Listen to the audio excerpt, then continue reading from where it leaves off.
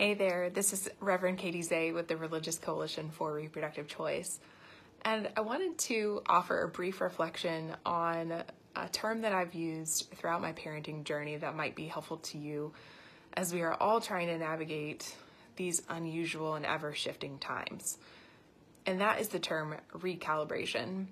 Recalibration is a term that I've used with my husband in particular whenever something feels a little bit off.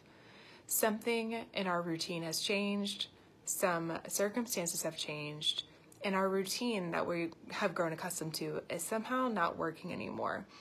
So I'll sit down and say, we need to recalibrate. And by that, I mean making small adjustments to accommodate for changes that have happened over time. And it's no one's fault. It's just part of life that things shift and then we have to adapt.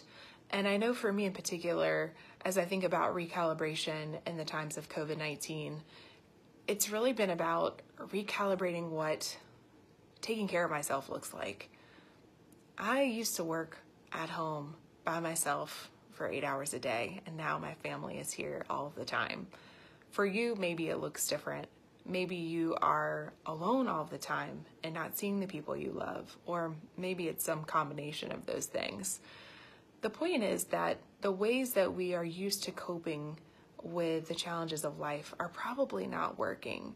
And so we're all having to learn to recalibrate, to adjust to what we are living in now and do the best that we can with what we have. And I think sometimes it can feel like an all or nothing thing. If I can't have the ideal, then why bother?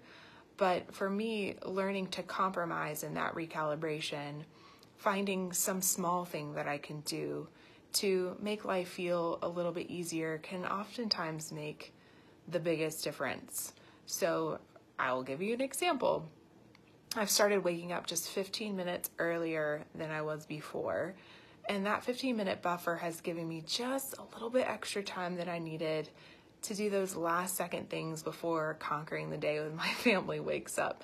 So maybe it's as simple as something like that. Maybe it's picking up a book for pleasure instead of reading something a little bit heavier. Whatever it is for you, think about what recalibration might look like and what the benefits might be in these difficult times. So I hope that you are well.